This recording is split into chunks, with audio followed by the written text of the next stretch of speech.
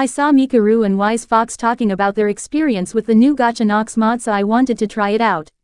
So the mod opening is very aesthetic, I love it. Kinda, even though it is not my thing. They added many new hairstyles and many cute accessories.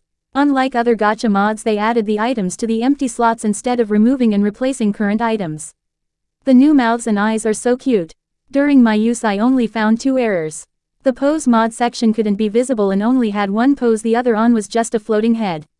The next one is that the gloves did not work with some of the newly added hand postures. That's all. Overall I thought this mod was pretty cute. Here's an OC I made with the newly added items. And here is my OC recreated in the mod. Overall I thought this mod was pretty cute.